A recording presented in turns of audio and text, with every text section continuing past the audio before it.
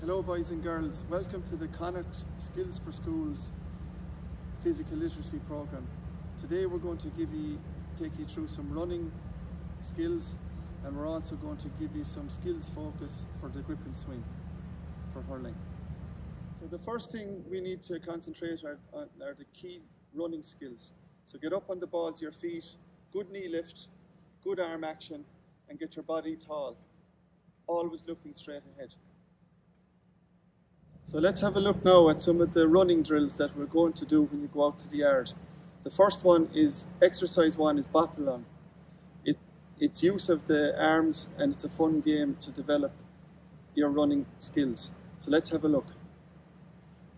Players are asked to sit upright with hands either side, driving their hands, propelling them forward in a running motion.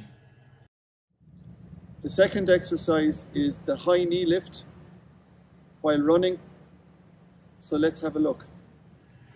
Players are asked to run forward, staying on the balls of their feet, keeping their head and back straight and upright. And the third exercise is linear running. So let's have a look. Clear channels are marked out for the players. They're asked to run or sprint in a straight line from marker to marker. Boys and girls, we're going to have a look at the grip and swing, establishing the dominant hand and how to grip the hurley properly and to swing the hurley properly, striking a ground ball. So the first thing you'll do is stand in front of your hurley, turn around 3 times, and now grip the hurley with your dominant or strong hand. It's normally the hand you write with in school with your pencil or your biro, and you hold that up. That's called the grip. From the grip, you drop the hurley into the non-dominant hand, which is the ready position. And then the third part of the exercise is locking both hands together in the lock position, bringing the hurley over your head, ready to strike that ball in front of you.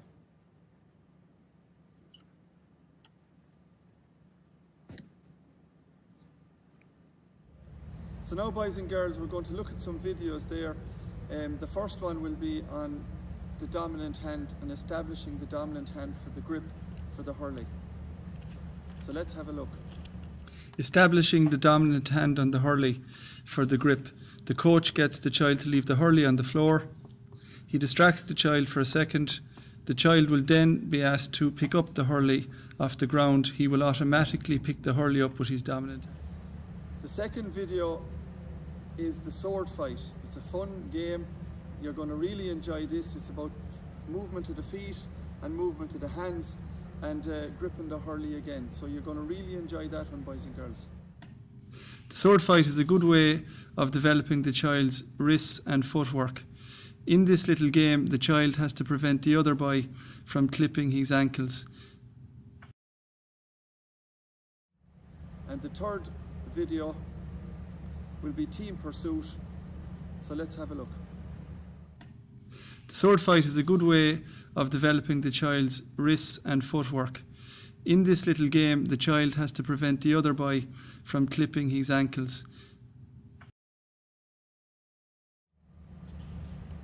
So in conclusion, we need to remember, for running, we need to get up on the balls of the feet, good knee lift, good arm action, keep your body upright and always look ahead.